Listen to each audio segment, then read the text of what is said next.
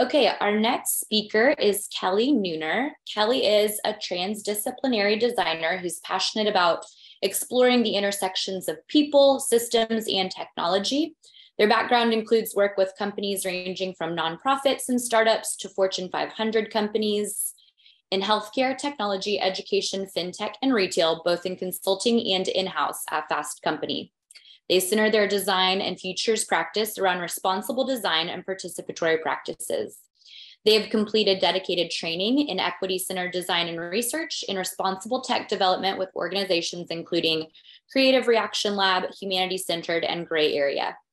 Kelly is currently the global chapter and community lead for Design Futures Initiative and is a city lead for SheFi. Kelly graduated from the new School Parsons with a focus in design management, which combined design, business, marketing, and psychology. So with that, I will let you take it away, Kelly. Thanks so much, Casey.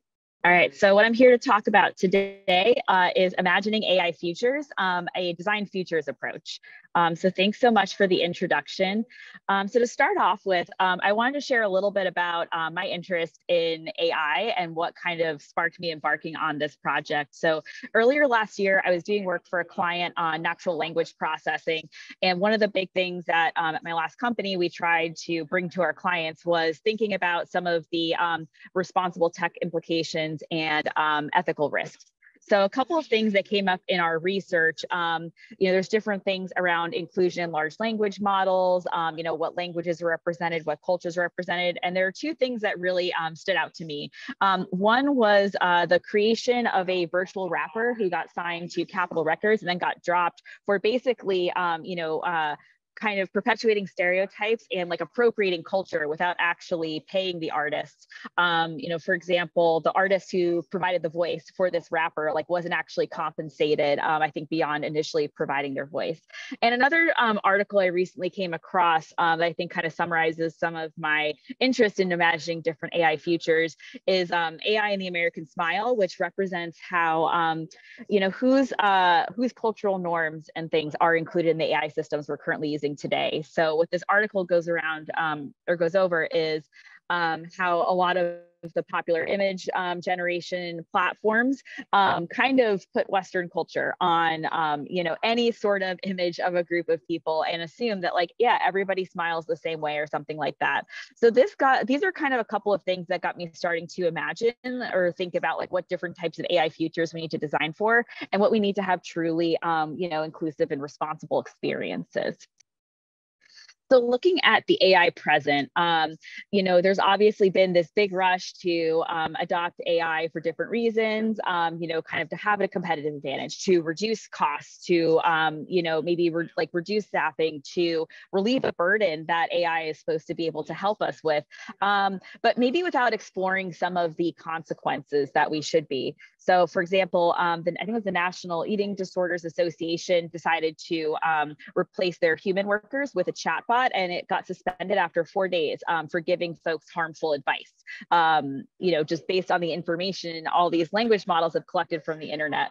Also, OpenAI, outsourced kind of some of the basically a lot of things around AI systems are still currently supported by humans, to give the illusion that it's these technological systems working for you, but it's still some of the same way as content moderation and social media. There's outsourced workers who are kind of flagging and training different data for, low amounts of money. And, there are some kind of interesting signals around workers currently unionizing to kind of protect their rights. So that's super cool.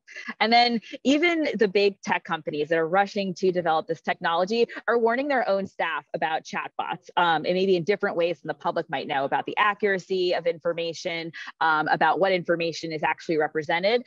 So these are just kind of some current things. And it's just interesting to, look at, with billions of dollars invested in this, why aren't we kind of seeing these potential failures or consequences before they arrive? So that's where design futures come in, is how can we anticipate and design for the unforeseen consequences of AI?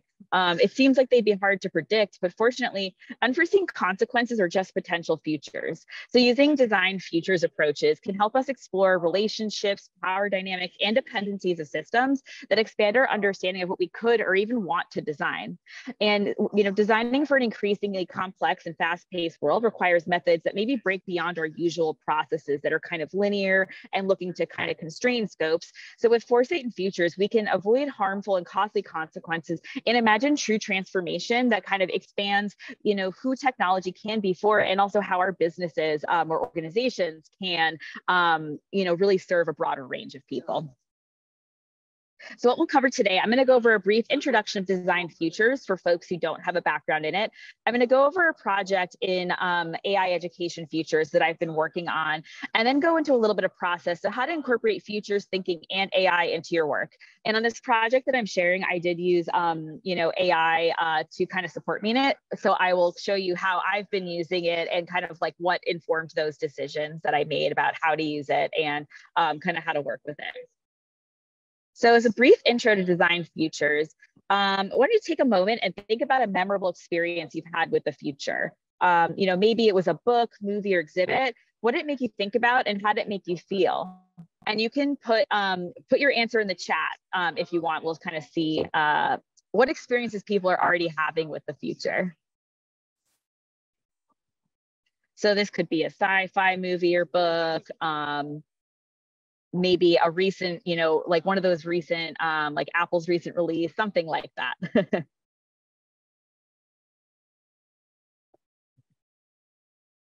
All right, so while people are kind of thinking about that, so defining futures are stories about change. They help us develop narratives and visions, shape discussions, build consensus, and develop plans in an increasingly complex world.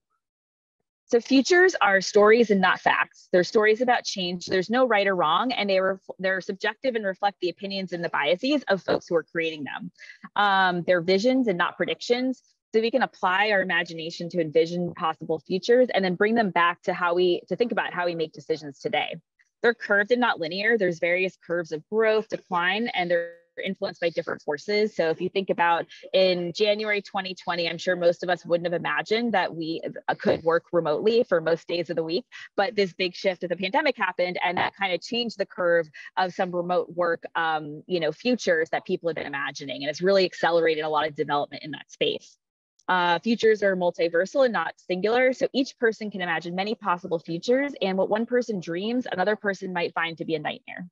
Futures are also inequitable and not evenly distributed. Change doesn't impact people evenly or fairly. So it's valuable to visualize inequities in futures and think about how that shows up in present and future products and services. So what are we kind of codifying? What do we need to change for the future?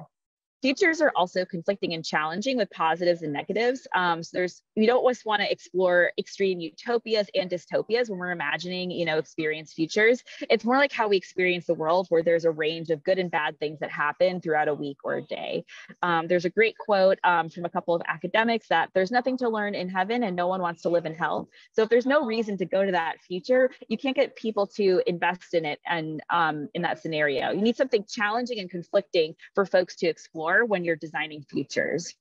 And, you're already working in futures every day. Every time that you're creating a wireframe or, designing a new app, it's like or service, it's not in the world yet. So you're already kind of doing that future work. And what I'm hoping with this session is like kind of maybe expanding the aperture and scope of that a little bit. So these are some different images of the future and kind of how AI is showing up in them that kind of reflect different inflection points in science, culture, politics, and ecology in ways that are designed to invite questions, thoughts, and reaction. So in Blade Runner, AI companionship is a really big part of the world. It's a little bit more focused on environmental degradation and unequal society and kind of this algorithmic designed fantasy girl that we see a lot of common representations of AI-powered assistants with. In the show Extrapolations, like they're using AI to recapture the last of dying species and also kind of manage different cloud-based systems and stuff like that. Oh yeah, the Jetsons, definitely. Yeah, I've had that one referenced a few times. I need to like revisit it for some of the specifics, but AI is definitely showing up there with, Rosie, the like robot maid and stuff like that. In Black Panther, it's more of a society that's based around, a world of ecological harmony with infinite energy, resources, and advanced technology. And it's interesting just to look at how AI is viewed differently, kind of looking at some of those more maybe nature, ecological, and spiritual origins. The AI is kind of, it's not that kind of typical tech and circuit things you usually see in AI. So it reflects kind of the values that they were trying to put forward. Yes, yeah, Iron Man's virtual assistant Jarvis, perfect. Yes, excellent. I'm so glad to see these examples. And then we also get, things that are outside of maybe the sci-fi and narrative space, or I guess it's still a narrative, but Apple put out this piece in 1987 called The Knowledge Navigator that would help help a professor find information, make calls and stuff like that. So, imagining what this world, maybe, I guess that was 35 or 40 years ago at this point, almost, but it was using AI, and it kind of, you can see aspects of that in terms of retrieving information, annotating things that this person is saying on their call and stuff like that. So visions of the future show up really everywhere and kind of are designed to provoke certain, reactions and questions. So what design futures help us do is challenge the probable. So what we expect if things continue the way they are, to explore what's possible and put new options on the table so we can decide together, with a wider group of people, what we actually prefer in our futures. There's a common way of thinking about futures called the futures cone that encompasses the full range of possibilities. So there's the default if things continue as usual, what's possible. So based on our current knowledge, what might happen, and things that maybe we think that couldn't possibly happen unless a ton of things changed. And we all kind of have our own values about what we want to happen or should happen that are personal or within the organization that we're working with. Some of the critiques of this are kind of who's standing at the apex of the cone right there and defining this future, and whose futures does it represent? Is it, just the subjective futures of this person? Like, what's kind of that information feeding in to define these futures? So I like using this thing called the cone of everything that's supposed to address the plurality of the past. So it looks at whose perspectives and experiences are informing the future. What information sources and historical data are we looking at to inform the futures we're developing? And what's our starting point for imagining those futures? So I think it encourages us to kind of look back to look forward and look at kind of what's in our current perspective and what else do we need to do to expand our aperture. So a brief history of futures thinking. So futures thinking in some capacity has, been around for millennia. So at first it was divination. So oracles, tarots, astrology were all ways to try and make sense of the future. And oracles kind of controlled the image or production of images of the future, like maybe in the same way a lot of tech companies kind of dominate our images of the future today. In the pre-20th century, it started to be shaped more by philosophers and historians. So seeing that, kind of shift from spiritual to like this record keeping. And in modern futures, what makes them different is kind of around World War II, there was more of this planning for the future and kind of how do we kind of account for in this increasingly globalized world where we're all connected to each other? How do we really imagine things like peace and harmony and kind of different, power dynamics and stuff like that. So the modern futures movement was secular. It was about demystifying the future and really being able to plan it with data and information, making the methods really explicit, taking a systemic and rational approach, and assumes the future could be changed, whereas earlier, oracles and things like that assumed it was kind of fixed. So it kind of brought back some of the agency and shaping, but it was still kind of concentrated usually to a limited group of folks who could kind of really be able to shape our world futures. And we started to counter mainstream narratives in the 70s and 60s. So, some things around, sustainability and limits of the planet, imagining more peaceful futures, and greater inclusion of who could be a futurist.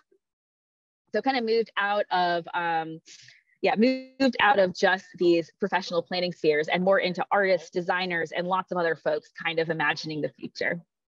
So some of the different ways we explore futures can range from a more incremental attitude to transformational attitude to change. Where you have the kind of innovation management side based more on like data and quantitative things, to science fiction where, really the sky or the universe is the limit. So usually kind of start off with signals, trends, and patterns, collecting those and across a different subject to look at them. Skip that one. And then we kind of use different approaches to choose a flavor of futures depending on our audience or goals. So strategic foresight is more of that, database planning that folks might be familiar with. This is setting those 5-year strategy plans around research and development and strategic planning. Transition design kind of looks at more complex systems mapping. Science and speculative fiction kind of embody future stories to explore those inflection points. Experiential futures look to kind of engage multiple senses through touch, sound, smell, or acting out or participating in a future experience. So this one is a apartment of the future that is, looking at radically engaging radically adapted to engage with the consequences of climate change. And then getting into some more stuff you might use as a UX person. So kind of design futures might use some specific prototypes to kind of suspend some disbelief around change or make futures more tangible. So making it kind of less abstract and more concrete. So for example, in an economic system suffering from data security, consumers could be protected by a smart antenna that would detect traces left behind by data-related activities. Speculative design can kind of more openly ask questions about the future by kind of repackaging maybe existing things with some new labels that imagine the future. So this, project turned a pharmacy and 99-cent store into a time warp to sell different products that we might desire in the future. And then critical design takes a little bit more of a critical perspective to inspire that debate or raise awareness around societal issues. So this is actually an app you can get in the App Store called Ted Hunt's Circa Solar, which was representing kind of a new design for time telling and how we might imagine different relationships with our apps and the world around us.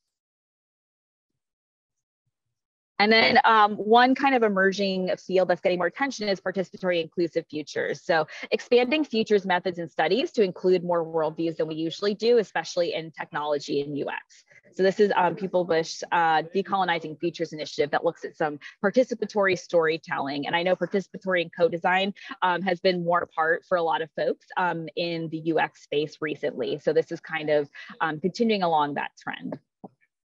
And then back to corporate and business futures, we already shared the knowledge navigator, but this is definitely really an applicable way for you and companies to really maybe put a perspective out there, attract potential clients, or really push the boundaries of what you're thinking about internally. So another great organization is the Near Future Laboratory, and they do a lot of that kind of business futures. So like an annual report from the future. They also did a magazine about a future of self-driving cars that imagine different products, services, and things that might emerge in a world where self-driving cars were, more prevalent.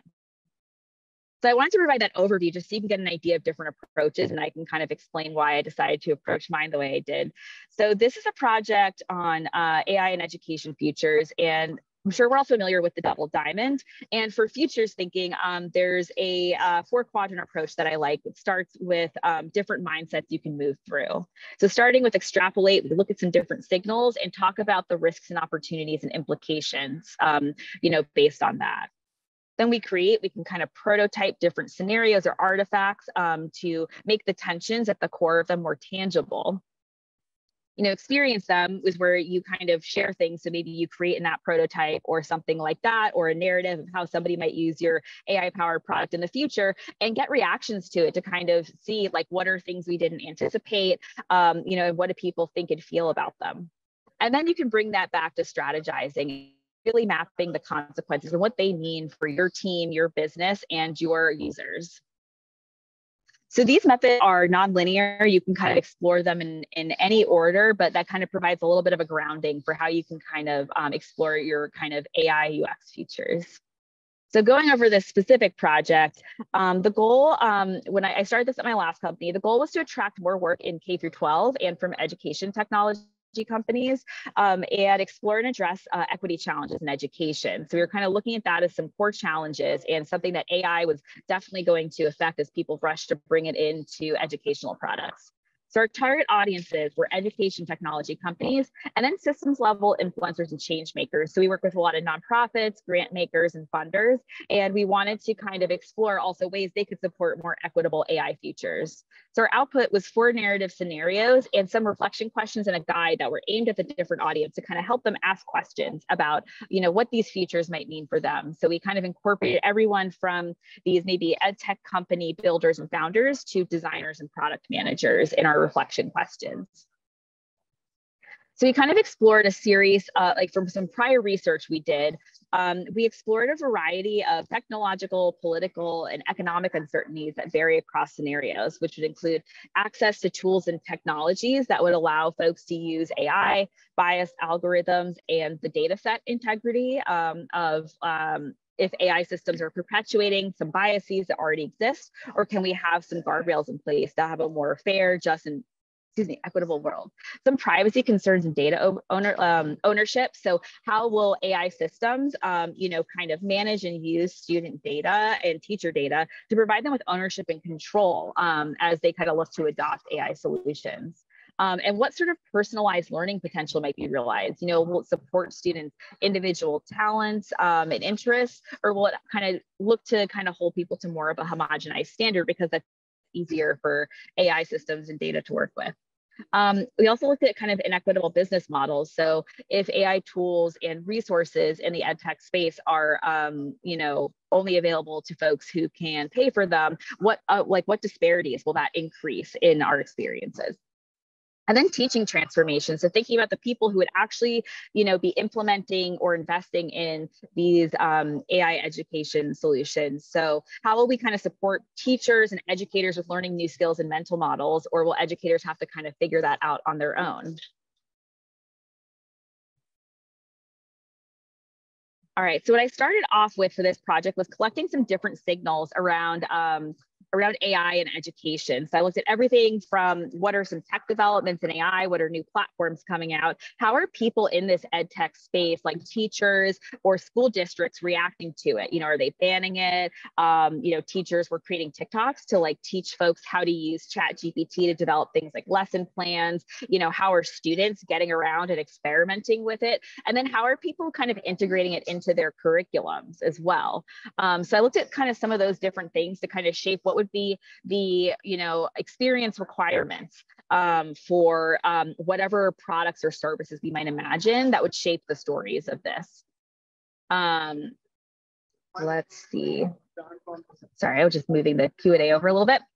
So then, So then what I did also is map the ecosystem of EdTech. So, originally we were focused on maybe products that students could use, but when you think about who's actually kind of buying the the ed tech solution or whatever it is, it would actually be some of the education decision makers, maybe at more of the administrative level or the leadership level. So we actually need to think a little bit more about like what their needs were and what they were looking at when they would be evaluating different potential solutions. So that's where we knew that different standards around inclusion and equity would be really important, and whoever kind of had the most vetted, equitable, inclusive product that was kind of exploring these AI risks would be better positioned for widespread adoption, no matter what change. So kind of that was something we could kind of develop as a recommendation for potential clients, is being at the leading edge of this means that you'll be, of more equitable and inclusive AI ed tech, means that you'll be more likely to have a more stable business model and have investment, like when kind of policy catches up.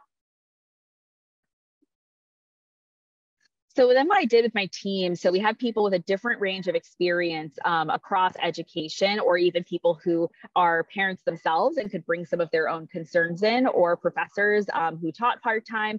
So I did these Futures Wheel workshops to kind of leverage our collective knowledge. So what the Futures Wheel is you start from the center with some sort of shift you want to explore. You imagine the first implication that might happen as a result of that, and then you imagine the second and third order implications. So it's a really good way to get beyond maybe your initial assumptions about what might happen if you bring AI technology into a space, and then kind of look at positive, negative, and neutral futures from that. So that way you're kind of, pushing the boundaries of the ideas you're exploring, and really getting beyond like just that first thoughts of what could go wrong. So for example, one of the first shifts we looked at was that education shifts from outputs and memorization, like a lot of the standardized testing we have now, it goes to more critical thinking and experimentation spaces when we look at, how people might be engaged and what would keep students who are kind of increasingly in this, high entertainment culture, on social media and stuff, like what would they need to stay engaged in a classroom? And it's probably not standardized tests. So kind of some of the first order shifts we looked at in this double click are shifts to critical thinking and thought structure at earlier stages. So making sense of information and things like that. And then education systems might emphasize the process and proof of creating something. How did you get there versus the end result? So kind of like math proofs as opposed to just filling in a bubble on an answer, because they'll want to see that you couldn't just look it up online or have AI help answer it. You'd want to kind of go through some more critical thinking skills. And that would also be something that would stand out in terms of what would make somebody more employable in the future. And then getting to that next order shift, we were thinking of the idea of unwelcome AI. So opinions and suggestions might be taken as authority, with kids not really questioning what they learned. So what level of trust will kids have in the information they're getting, that's kind of based on AI systems, and how do we kind of teach them to think a little bit more critically? And then maybe AI interrogation becomes a key part of the curriculum. So kind of like we have native speaking for teaching typing, maybe there's some sort of program or something that emerges that teaches AI literacy. So that's just kind of like a little example of an exercise that's easy to do in an hour, and is a great way to bring in a wide range of folks' perspectives for any type of problem you're working on in the AI space, because you can kind of look at it across these different critical lenses and explore what you might need to address. So from there, what I did is I grouped it into these categories that we use in futures thinking called STEEPFI. So that stands for social, technological, environmental, economic, political, value shifts, and artistic is one I've also heard. So that can help you kind of explore some of the ranges of technological change beyond just technology. So a lot of times, when we're kind of developing products or services or requirements, we're focused on a lot of those technical stuff or some of the user needs that might emerge. But by taking a step, and looking at the larger world around us, we might look at, okay, are there kind of political shifts that might be happening that we need to be aware of because there's a new requirement that's going to come out. So one recent example I think of for AI is how I think with EU's new AI standards that are kind of, I guess, like GDPR for AI, a lot of the open AI and the open source models don't actually meet those standards. So kind of taking a wider range of the future might have enabled people to kind of get on that faster. And I wanted to also, for this project, really explore some of the maybe social and values perspectives. So since we were looking at this as a storytelling exercise to really shape the ideas people have for products and services they might want to design, and grants they might want to provide to support education technology, those are more of the things you want to push on, but obviously incorporating some of the aspects around business models, like economic considerations, and then the technological. So we could kind of explore, what features might be part of these AI education features. So then as a group, we prioritized the risks and opportunities that came from that third outer wheel. So we kind of looked at what were the things that we as a group of folks wanted to put forward based on our values, which were focused on responsible and inclusive design and tech.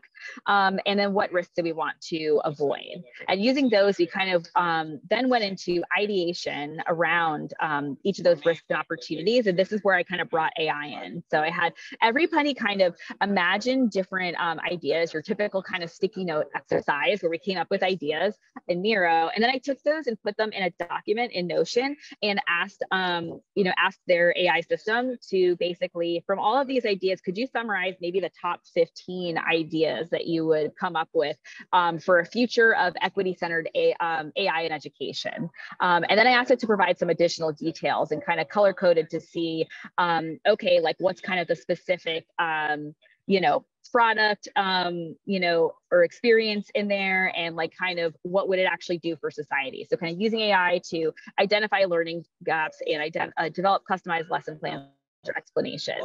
So this is a way to kind of help go through a lot of information in a, more in a quicker way, and have it kind of, generate some ideas based on things.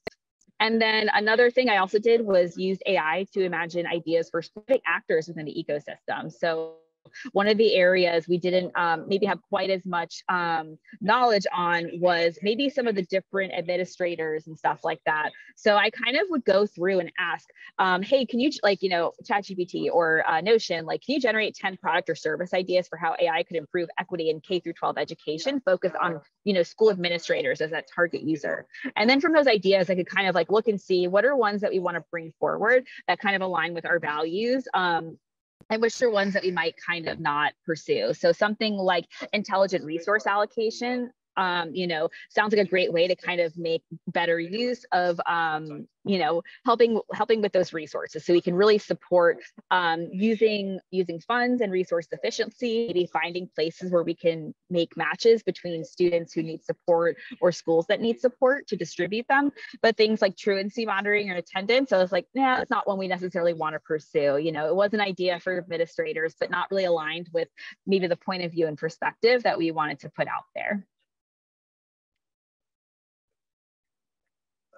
So then the next step was to kind of create those worlds. So we're starting from, this one point, and we have a lot of these different ideas that we want to incorporate. So I started from where are we at today? On the right side, it's kind of this incremental foundation to change approach from a designer called Leah Zaidi. So basically you can look at, all right, we have a better future of AI we want to get to, maybe across these different spheres. And we're starting in this current place. So what are the shifts that might happen over time to help get us to that place? Then from there, we could develop scenarios that kind of leveled up to that. So starting with, okay, maybe the education system stays the same, this would be the kind of more future where we're bringing AI into things, but it's not changing a lot of stuff. We're still using AI to support, kind of a standardized test-based education program, kind of learning for, the tests and stuff like that. And then imagining something a little bit further off where maybe the education system is transformed a little bit, and what would need to happen for us to get there. So kind of helps provide those ideas that we could then anchor on to tell a cohesive story about how did the design might change over time. Oops, sorry. All right, so what that ended up as was 4 scenarios. So there's these different archetypes you can use when developing future scenarios to kind of help have different maybe trajectories of change. So one of the first ones you can use is continuation, where it imagines things that kind of stay the same, and technology might kind of accelerate continuation or growth in that area. So the experience we developed was one of a personalized AI tutoring platform that was available to students who could afford it. So, maybe some private charter schools are experimenting with full AI teaching curriculums, but for other folks, parents might decide to individually opt into, some of these new ed tech programs to support better learning for their students. And some of the impacts we wanted to explore there were who would have access to this technology, what would the effect on teachers and classrooms be if you have students kind of getting used to a certain type of user experience of teaching through this platform, and now how does this kind of interact with the classroom world they're experiencing, and what business models you might have in your product or service to make sure that they are, equitable or something like that. So, one of the things we thought of was, okay, in this future, maybe you kind of pay per subject or you have credits or something like that. So you could kind of scale your support different ways.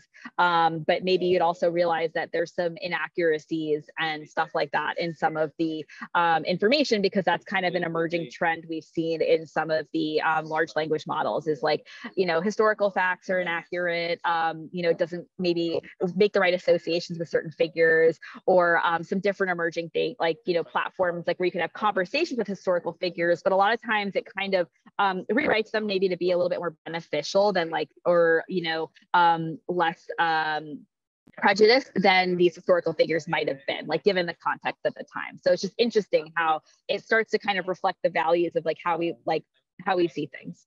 So the next scenario was more of a, I guess, a decline scenario where we're starting to realize some of the limitations and harms of AI education. So this is imagining a future where, maybe we've started to adopt AI ed tech in a lot of places to do things like fulfill teacher shortages, offer fully AI taught classes, but we might kind of realize that maybe we should be experimenting in places besides the classrooms. This is where kind of some work I've done in higher education.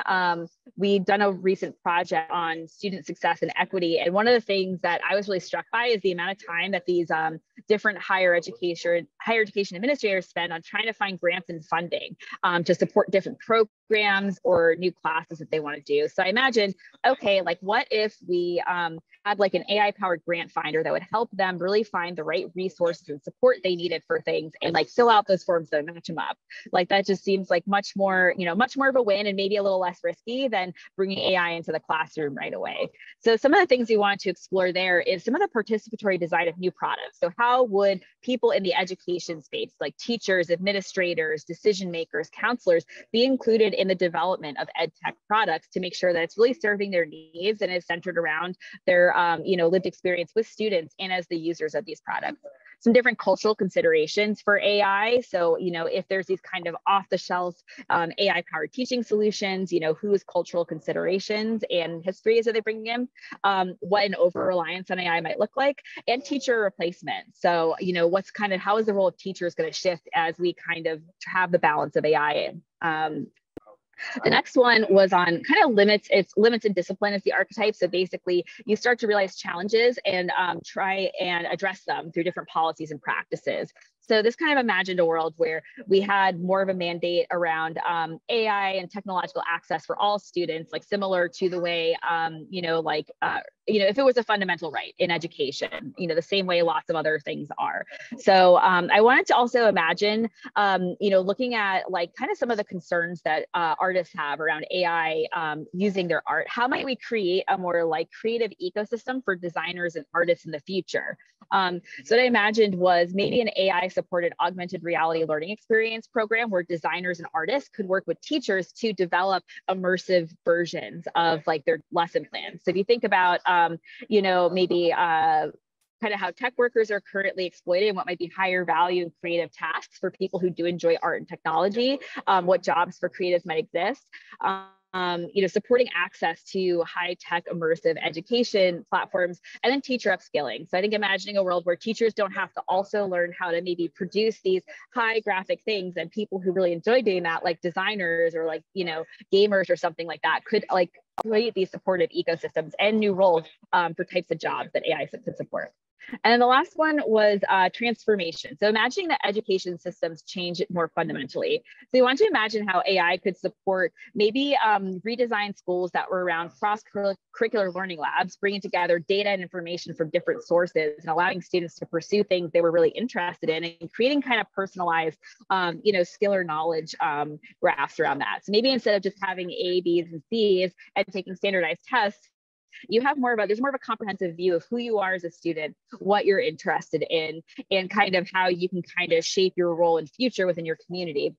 So we've done some research around Gen Z and tech issues and shifts that they were interested in, and I wanted to kind of incorporate some of the cultural and value shifts we were seeing around younger folks, really liking to work more in pods and groups, really being able to want to pursue a multitude of different identities and interests that they've kind of developed and explored on the internet, and kind of really liking experimenting with technology and having less of that kind of doom, perspective that I think a lot of people can get afraid of when looking at AI and emerging tech. I also wanted to kind of focus on like what individualized maybe versus personalized learning would be. So maybe not totally tailoring, but providing a well-rounded picture, but still providing the right type of challenge. So, you're still going to have to, kids who come out in the world, like are still going to have to deal with, interactions with people of different generations, different challenges. So having a fully personalized world, like won't really kind of prepare them for working in a world that's complex with people with different access to things that they have access to. I also wanted to get a little bit more into some of the kind of like tech recycling and reuse to address some of the resource constraints. So a lot of times wealthier school districts have access to, maybe more emerging technology things. So like, what if we had some different systems that enabled or required companies to recycle their hardware waste into schools, so that kids could learn how to kind of play around and tinker with things in a reuse lab, and also have access to the latest technology in a way that's affordable. So kind of looking at what is this kind of more, circular and sustainable approach to all these different aspects of our technological system. And then civic engagement. So I wanted to kind of find a way, kind of using some kind of youth enthusiasm around really doing better things for their communities and stuff. How might we incorporate like local data and youth perspectives into like governance through school projects? So clearly I had a lot of fun with this one because it was like fun to imagine that transformation, but it was like AI was kind of providing this backdrop for transformation by supporting them with real-time data, helping them put things together, and like helping students develop like a more empowered and personal view of their own strengths and potential futures. So I'm going to go into a little bit of detail about two of the scenarios and kind of how I'm using AI with them as well. But I wanted to give you an overview of how we were kind of exploring how tech and social cultural change might intersect when it comes to AI. And like a little bit of like, who's at the center of the story? Is it still kind of the users and people, or is it the technology? So in this first experience, and this is kind of, I have basically developed these narratives, kind of working on getting them up on a website and with some more illustrations and stuff. But it basically imagined that folks were wanting to reimagine how AI shows up in education. So there'd be widespread adoption of ed tech solutions that prove their commitment to equitable and ethical AI in tech, because that's part of national requirements for education. New roles might emerge, like AI ed tech trainers, data set designers that are focused on equity and inclusion, algorithm auditors, and ed tech equity coaches. So like what new jobs and positions might emerge, and how, like, what might they need to support that? And then educators will still kind of struggle to upskill in these like highly technical systems. So in this scenario, I imagined Mateo, who is a former contract artist, discovered a new passion for science through his work with Adventure, which is an immersive learning platform that avoids purely automated content by sourcing and sourcing art from contract artists, but having them compensated fairly. So I imagine a world where kids are kind of bored of the same kind of AI generated sort of things, and having something that has more of an artistic touch to it, where there's maybe a connection to artists, might be something that they would, really enjoy. And that's how you kind of provide local context and diversity in kind of the design of, different immersive learning experiences. So, if you had a business model that really wanted to support, valuable jobs, still provide some freedom and stuff like that, this might be a role for artists and designers that's a more empowered AI feature than the current kind of replacement narratives that are going around. So I can see there's a new role called an immersive learning experience designer that works with teachers to kind of take their lesson plans and turn them into these immersive experiences for students. And so, in this scenario, Mateo is a designer who works full-time at a school, and kind of helps different teachers improve their students' achievement and engagement rates. So it'll help students be more engaged with the with the content, but without requiring teachers to learn like yet another technological platform. And then the other experience was that transformation scenario that I was imagining, where education systems and classrooms kind of need to provide more applicable hands-on skills that go beyond standardized tests. So if you think about it would be improve their work to students who could learn anything online. So in a world where folks don't have to necessarily go to college or will drop out of high school because you can learn a lot of stuff online, what's the value of an in-person experience? So there'd be some sort of hybrid scenario where folks are taking some sort of classes online, but schools kind of are reimagined as these hands-on gathering spaces. And in-person learning might be focused on, social emotional learning skills and navigating intergeneral collaboration. And it would also kind of look to create a place by serving the community. So I think, some of the things that came up around youth attitudes were more, looking for ways to give back and stuff like that. So I thought about how we might create these kind of more self-supporting ecosystems of how, students could learn new technology and teach it to folks in their community. And everybody would have the kind of benefits of technology, like powered by AI. So this one, I imagine a student who attends a community lab school that has some hands-on environmental learning spaces. They're really passionate about environmental issues and are working on a project with their classmates, like one of who's really interested in social sciences, another one's really interested in data, to kind of introduce sustainable agriculture requirements into their local building codes. So it'd be a way for students to really pursue their passions, but also get experience working in the cross functional ways that they'd have to once they enter the workforce.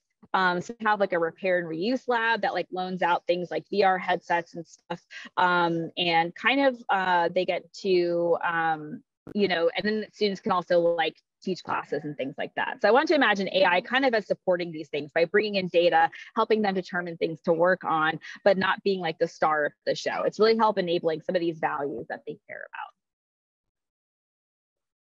All right, so in the last portion of this, I just want to share a little bit about how you can bring futures and AI into your design processes. So I've already kind of gone over a little bit of how I use AI in this project. Obviously, so some of the images here and the summaries. So the summaries for all of these, I use AI to summarize the narratives that I wrote and the kind of scenario overviews. And then I used AI to generate the images. So I recently took a class in AI prompting and kind of figuring out, what different styles to maybe use for this project, exploring different creative directions for kind of building up the website. So bringing futures into your practice. So into your professional practice, you can incorporate different methods of imagining futures and implications into activities you already do. So I think some of the best ones are like the futures wheel, which is one where you explore implications, which is the one I showed earlier. One called backcasting, where you basically start from a future point of where you want to go, is how do you want AI, what do you want your AI user experience to be? And what are those different facets you need to think about to get there? So what are those actions you need to take? Maybe what other partnerships or technological considerations you need to make that possible? You can also, and also just using future ideation. So maybe going beyond just what's within the scope of the thing and bringing in some other trends and signals to look at, okay, if this shifted, what might happen? You can also bring, if you have kind of ideas or news things you're excited about around AI and UX, bring them to life with prototypes or scenarios. You can develop, a little app or a story that kind of, maybe explore some of those tensions you want to do. And it's a fun way to kind of stretch your, design thinking in a different direction. And then when you're working with folks in your teams, you can kind of create ideation spaces for people's wildest dreams. So, a lot of times, as designers, we can, we don't have as much trouble thinking really expansively, but a lot of folks maybe have a hard time suspending their disbelief and will kind of self-censor their ideas or be like, no, that couldn't possibly happen. So it's really powerful to kind of invite people to imagine with you and kind of suspend, their sense of what is likely to happen for a moment. And you can kind of tap into that emotion and get people excited about, maybe creating something together. And then adjusting your language is also really helpful. So things like futures and foresight sound kind of scary, but we already kind of do these things. We do visioning, we do strategy, we do prototyping, we imagine impact and outcomes. We look at risks and opportunities. So the kind of language of futures we can definitely be adjusted to kind of fit the, what people are palatable with at your organization. In your personal practice, if it's something you want to, talk about and explore more with people in terms of things you're excited about or things you're afraid of, there's a few different organizations or online communities you can join to kind of imagine how these things that we're seeing coming up in the news might affect us as designers and kind of the people we're designing for. And I'll share a link to this presentation afterwards so you can click them, but you can also screenshot it. And then another thing I like to do in my personal practice, so for topics I'm interested in, like AI, I like to track signals and trends that are interesting to me because, you might be able to bring them into an ideation session or research or conversation later, or I'll just use it for my own personal thing. So it kind of is a way to kind of track what's piquing your curiosity and interest and have that record for yourself. And it kind of just helps you expand your, what you're looking at maybe outside of your industry and things like that. And have that kind of record of interest for yourself. And then AI and design futures. So I originally tried to do this presentation using an AI-powered solution platform called Gamma AI, where you basically just put an outline into Microsoft Word or a Google Doc and copy and paste it. It didn't quite, it definitely still needs some work. It didn't quite work out the way I wanted to, but it's exciting to think about a future where I don't have to make another slide presentation, and AI is doing that for me. As somebody who focuses on research, is something I'm really excited about. I also use it to maybe even ask about specific risks or opportunities around, hey, what might be some equity risks or inclusion risks here? And it can maybe help expand your perspective, about, what you should be considering. And you can generate ideas based on your inputs from different ideation sessions, from meeting notes, from anything like that, or for different audience groups that you're addressing. So I guess as my final thought, what I'd really like to encourage people to do is use foresight and futures thinking and kind of design your futures to imagine new relationship systems and concentrations of power that AI can support. Not just, AI is the solution to everything, but thinking about that ecosystem. So explore signals and stories, map impacts and ecosystems, like experiment and design futures and share what you create with folks so we can all kind of create an ecosystem of ideas and conversations. And then, I guess I have time for questions. Awesome. Thank you so much, Kelly. I was super excited to hear your presentation today because I'm a former teacher of 10 years. So I love to think about, the impact that AI is going to have on what teaching looks like, what it means for students to learn differentiated ways. We have about 10 more minutes until our next session. So let me go ahead and ask you a couple of questions that have come in the Q&A.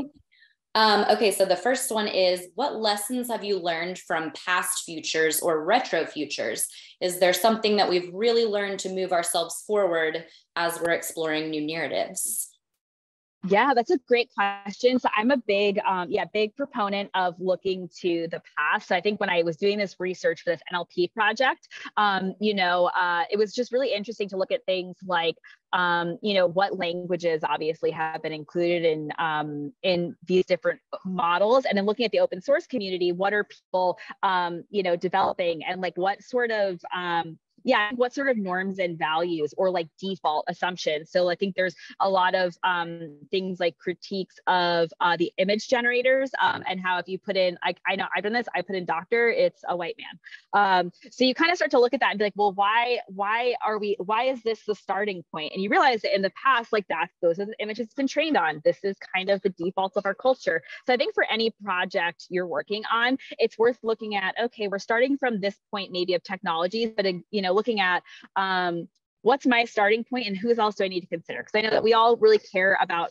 providing, inclusive experiences and designing responsively. I think it's thinking not just about, maybe including data into a system, but are there other ways that this system can serve different people's cultural norms and values? So I've been doing a lot of that in my research work and stuff like that. And I always try to look at a variety of past futures from a few different sources and narratives in order to really expand what's capable, expand what you're thinking about.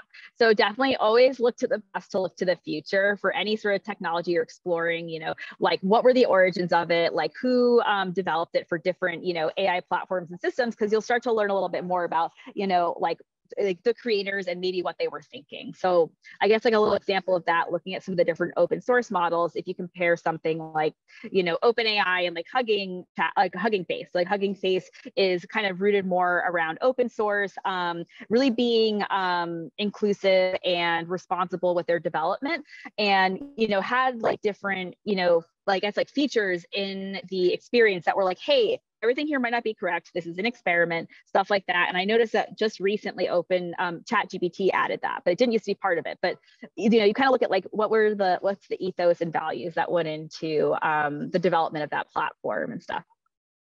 Yeah, love that. Okay, one more question. So you mentioned strategic foresight. Are there any models that you know of for specific areas of UX, or is it supposed or meant to be implemented in a cross-functional setting? Let's see. I think you can definitely do both, like depending on the scope of things. So, you know, a lot of work. So I do a lot of strategic work, or I do a mix of things. So for example, for one thing on a healthcare education or healthcare project I worked on, we use kind of strategic foresight specifically because it was a complex ecosystem. It made a lot of sense to bring in people who had experience with business and policy to understand that even if the technology, like, you know, in healthcare, the technology for a lot of things is very behind in a lot of areas around, like, you know, like we're still using Epic and stuff like that, which is like this behemoth of a system. But like it's because of regulations and politics. So you kind of, sometimes you need that interplay to, you know, understand why aren't we at this point if we have this technology, and you realize that, all right, the politics need to shift. So I guess you can kind of, depending on what scope you're imagining at, you can use it in both ways. So I think you can definitely also use it at a UX level. So if I were imagining, you know, maybe a different, healthcare app powered by AI, like there's some different ones around the things that summarize like summarize your doctor's notes and translate them into, like, you know, layman's terms so you can understand it, and will define terms really simply. Like kind of keep those records like that. But you might use strategic foresight to imagine, well, what else might people want in a few years? Like maybe, maybe it's, if you look at, I don't know, the ecosystem of healthcare, like maybe folks have caregivers they want to share it with, or have some sort of family thing or something like that. So you can really apply the methods to, you know, any of these methods, the right one, like at different scopes and scales. It could be as small as exploring a feature, or like, you know, UX or experience shift, or it can be exploring something, you know, bigger, just depending on what you want to explore. And then the output would just be different, you know. So if you're trying to tell a system story, you might want to, a narrative might be helpful. If you want to maybe kind of play at what are some of those interactions and experiences people will have, that's where some of those, like, maybe like a UI prototype can be super helpful. So things like the work of like Ted Hunt, who I referenced in there, like does a lot, our usual things we interact with, like, you know, like our phones and stuff like that. So that's a nice way to kind of explore how you might bring features into maybe more of the modes we're used to designing in.